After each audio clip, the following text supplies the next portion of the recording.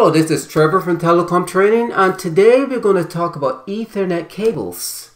Now, Ethernet cables are made from twisted pair. You have two types of twisted pair. You have UTP type twisted pair and STP type twisted pairs. Now, UTP stands for unshielded twisted pair, and STP stands for shielded twisted pair.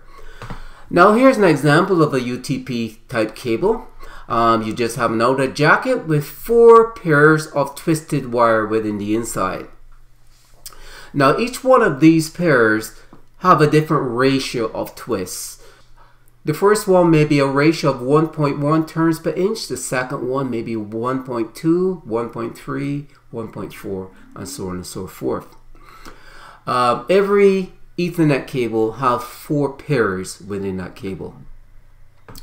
Now, and every Ethernet cable is rated for a particular frequency. Let's say this is a category 5E type cable, and that would be rated for, let's say, 100 megahertz. When a frequency of 100 megahertz is sent through a cable, frequency drives current. So let's say the frequency is going through this wire here, and the frequency changes all the time. This changes the current. When current changes, it causes an electromagnetic field to be developed around this pair of wires here. This electromagnetic field would be radiated on the outside of these wires, inducing the voltage into the nearby parallel wire here. This nearby parallel wire, if it was not twisted, this current would actually go to the receiver and would cause problems because it would be noise. And this will cause slowdowns or even complete failure. But the twist within the pair is designed to cancel this electromagnetic field. And this electromagnetic field is called crosstalk. Now, if we should increase the frequency from, let's say, 100 megahertz to 250 megahertz. Now, this cable is rated for 100 megahertz. But if we increase it to 250, which is not rated for, the current is going to be higher. And the magnetic field developed is going to be much stronger.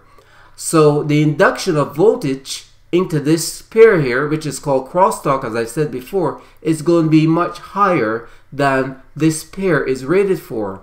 And the rating is dependent on how many turns per inch. You see, the higher the frequency, the more turns per inch you got to have in order to handle that higher frequency. So in order to cancel the electromagnetic field from higher frequency, you got to have more turns per inch. That is how we get a higher rated cable being able to cancel crosstalk between pairs.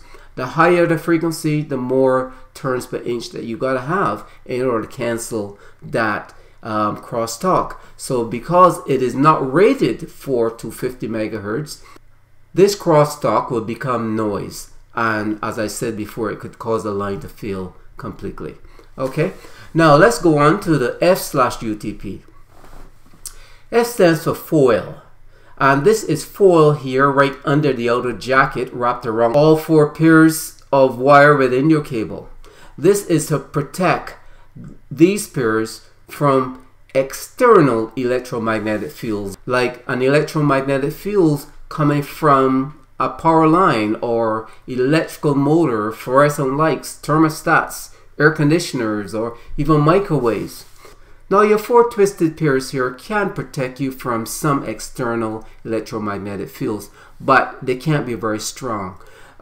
Twisted pair alone wouldn't be able to handle a very strong field, so that's why we need a barrier to prevent that electromagnetic field, when it's very strong, from getting through your twisted pair. So this is where the foil comes in here. Now here we have another type of barrier. Here we have a metal barrier, and this is called S/UTP, and the S stands for shield. And this is a metal shield instead of foil, and this metal shield is actually better to protect you from very strong electromagnetic fields that the foil can't protect you from. So this shield would be better if you are in an area where you have very strong electromagnetic fields, like being around power lines, etc. That would prevent those electromagnetic fields from getting through the twisted pair. On this one we have S/FTP. Now S stands for shield, this outer shield protecting you from electromagnetic fields externally to the cable.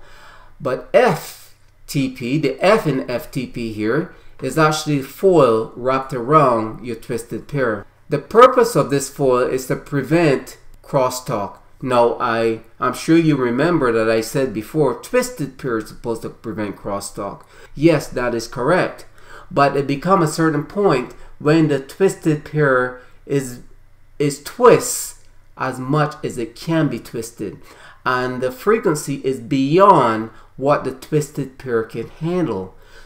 If your twisted pair there and your frequency going through your wire is much higher, is going to induce a voltage that this twisted pair is not able to handle because you don't have enough twists per inch. Now you need a barrier to stop the transfer of crosstalk to your copper wires between pairs. And last but not least, we have SF/UTP. S stands for shield, S stands for foil. And we just have twisted pair in here. There's no foil around your twisted pair here, but you have two types of shields blocking external electromagnetic fields from getting through the twisted pair. And this is the metal shield and foil. So this would be a much better cable where you have both metal shield and foil blocking the external electromagnetic fields from getting through to your copper wires. In the next video, I'll be talking about the different types of Ethernet cables from category 5E to category 8. If this training has been helpful to you and you would like to see more videos like this one, don't forget to click on the subscribe button below so that you'll be alerted as soon as our new videos are released. My name is Trevor from Telecom Training. Thank you for watching.